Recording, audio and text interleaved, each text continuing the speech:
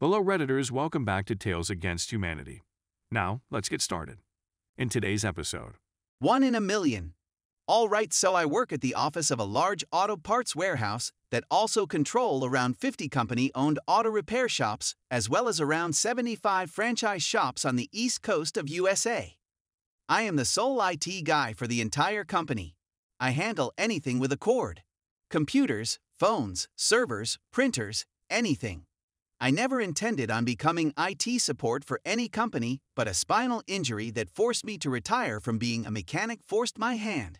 So here I am. I have a lot of experience with computers, servers, but not on the corporate level. Turns out neither are they. This place is held together by the hopes and dreams of management and ducted tape. It's a real shit show. My first question when I got hired in was, what sort of backups are you doing in case something happens to the server? And they considered it to be a non-issue and had no backups in place, on any level. So I'm learning how everything works. What switches control what and how the software they use works when 2 weeks after I hire in the main server dies. Consumer SSD from 5 years ago begins to fail. It's causing BSOD and complete system freezing. I start painstakingly recovering files as fast as I can in between crashes, but some of it is lost forever. I get the machine running again and get the software reinstalled. 4 months go by and we're having random little issues with the server until BSOD for random driver errors. Turns out the little GPU they had installed was failing. The cooling fan was going bad and would stop spinning, causing the system to crash. Between the random crashing, we lost even more data. So last week or so, we're trying everything we can to get anything back because it's like $5 million in accounts that owed money to the company for parts. I just happened to pick up an old machine in the warehouse in storage to clean it up, look over it to see if it's usable, and possibly put it back in service when I notice, on the desktop, a fucking .zip file.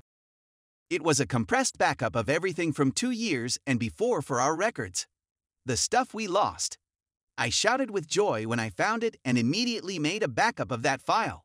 Saved the company literal millions of dollars from a machine that was headed for the recycling bin. After the big crash, I convinced them to have offsite redundant backups of all company data. Story 2. Nobody listens. As part of a branding change to move to the new company name and logo, my main job was to change about 100 XML files, which are template files for things like orders, sales, invoices, etc.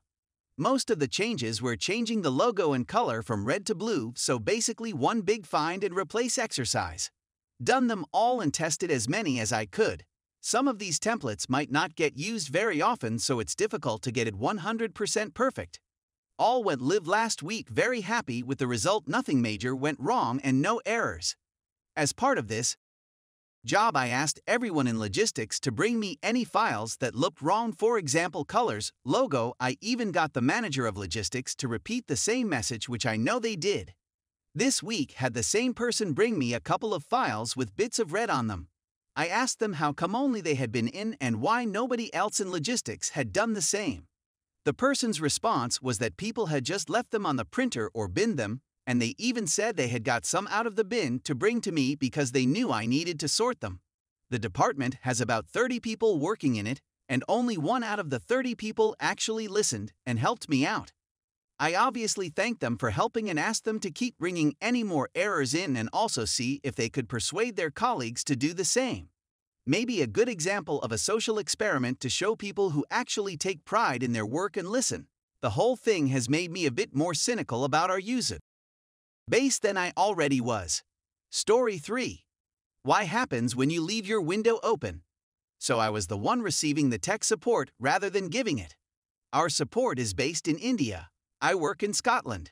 While navigating the painfully fiddly way we have to adjust incorrect payment details, the chap over the Zoom call started shouting at someone in the room. I didn't think much of it, as many folks still work from home and need to shout to kids, pets, etc. When the guy comes back to the phone, he was all apologetic and states quite matter-of-factly that he'd had to shoo a monkey out of the office. Now this was a statement I'd never heard and certainly never experienced, so I wanted to know more about the monkey invader.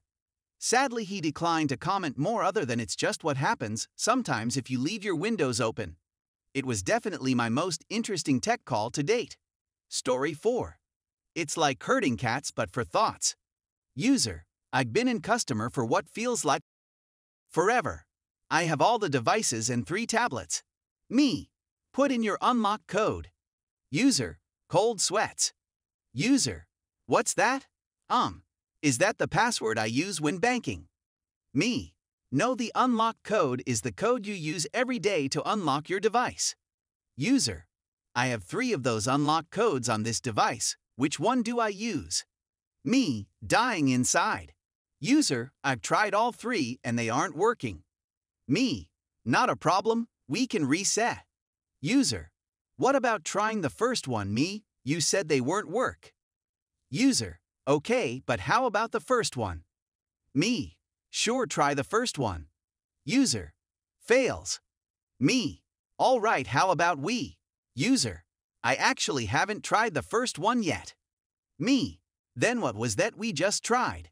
User, wait, I'm looking at my email on this page and my email has a capital letter, but I don't see that here.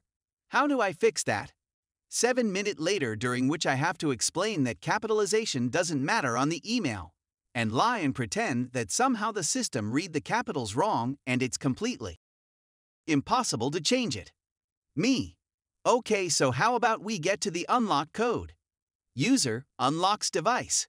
Me, did you know this code the whole time? User, oh, that code. Yeah, I know the sliding code. Me, what's the sliding? Never mind. Have a good day.